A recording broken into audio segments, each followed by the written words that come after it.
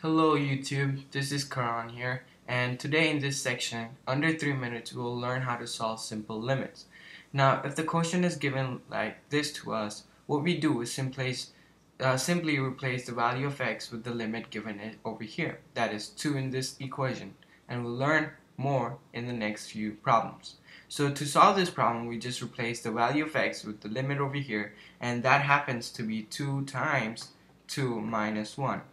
We simply know 2 times 2 is 4 and minus 1 is equal to 3.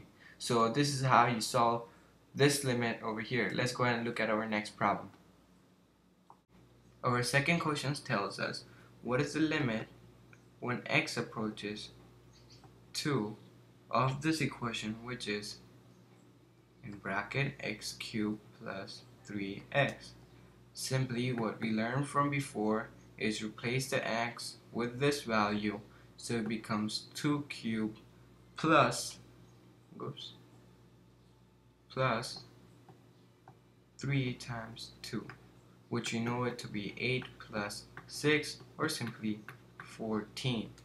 Let's go ahead and move on to our last. So our last question number 3, is that what is the limit when x approaches 4 in this question, that is x minus 3 divided by x squared plus 4x minus 12. Well, like we did before, simply replace the value of x with the limit over here, which is 4 minus 3